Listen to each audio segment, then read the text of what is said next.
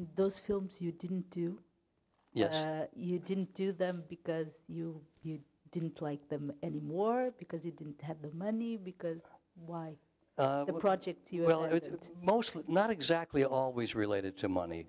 I worked on one film that was literally canceled on the Friday before the Monday we were to begin shooting. And I actually got paid in full, and I got into the Directors Guild as a result of that movie, but we didn't shoot one frame. There were other projects. Oh, it's so crazy. The producer was a famous producer named Bert Schneider, who was part of BBS. He made Easy Rider and 5 Easy Pieces, and a lot of great movies.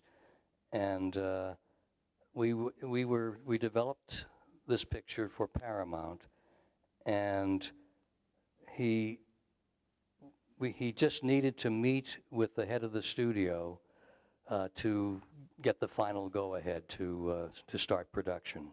We had developed the script actually with 3 different writers, and it was ready to go, and he just needed to have this meeting. And the head of the studio and Bert had kind of grown up together in the same area of New York, and they had both been counselors at the same summer camp.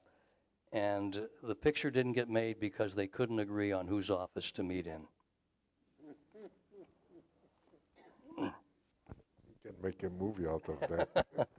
When you talk about emotion with your students, I started to think about the main character, the main actor, that when he chose Lauren for Velma, he chose because of emotion. He didn't rationalizing about her work, about her experience as actress. He just felt. And do you think that it's just like a character that it's just made up, or is like when someone does a casting, is like that? Is like emotion. There isn't in the game when you choose an actor or actress. I think that the choice of actors is the central choice that a director has to make. And obviously, it has to come from intuition. It has to come from a feeling that this actor will be able to become the character. And I actually believe that it's the reverse of that. What attracts me is the people, is the actors, is the person that the actor appears to be to me. And if I'm interested in that person, then I don't ask the actor to become the character. I ask the actor to let the character become the actor. And I find that no matter how well written a script is and how well the characters are created, ultimately it becomes the actor. And the actor is many characters, and every actor is many characters. And an interesting person who happens to be an actor has all these characters inside him. And so this combination of what's written on the page is really action. The character does something, and the person who does that is whoever you cast. That becomes the character who enacts these actions. I'd love to know if there's anything that you've changed in your approach to filmmaking across the years in terms of craft. Is there anything significant? That's a difficult question, but I think the first thing that comes to mind is when I began, I didn't have a lot of faith in myself, and I felt that I needed to plan everything. And so on this very, it was like you know, such a cheap production. We had, we were staying in hotels, 2 persons in a room at 50 cents each a night. And we were eating, at 10 below zero, we were eating cold cheese sandwiches for lunch. But what I did was I would stay up all night and make drawings and plan every shot, not realizing at that time that still drawings are not moving pictures. There's no way that you can plan for what a movie is by making a still picture.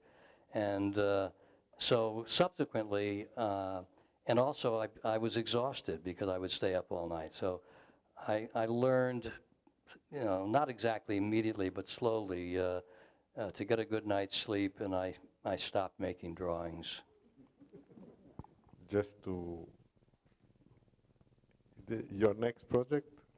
The next project is, you know, usually my next project is the one that is my best movie.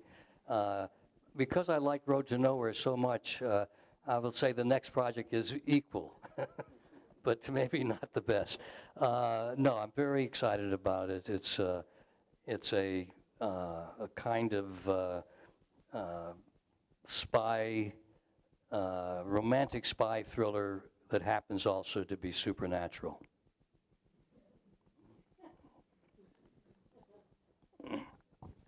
And you have already starting casting and everything?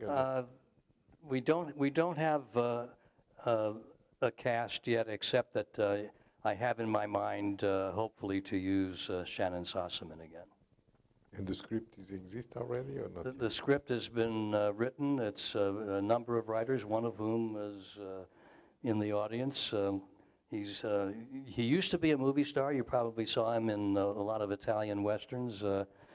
Leonard Manzella, who used to be Leonard Mann, and he's sitting there looking at me with his camera or his telephone. I was wondering, hearing you describe the process that you just made, this movie, for your next movie, would you want to continue working in that spontaneous way? Yes, it's addictive, I think. You know, once you kind of, because every director is a control freak, and a lot of actors are control freaks, and sometimes you have a conflict because you want to control and they want to control, they don't want to give up control, and to work in a way where you say, okay, I'll give up control, but you have to as well. There's something that happens in that process. I've always been interested in being surprised. I like accidents that happen on the set. So it is addictive. You start to work in this way, and I think it's impossible to go back.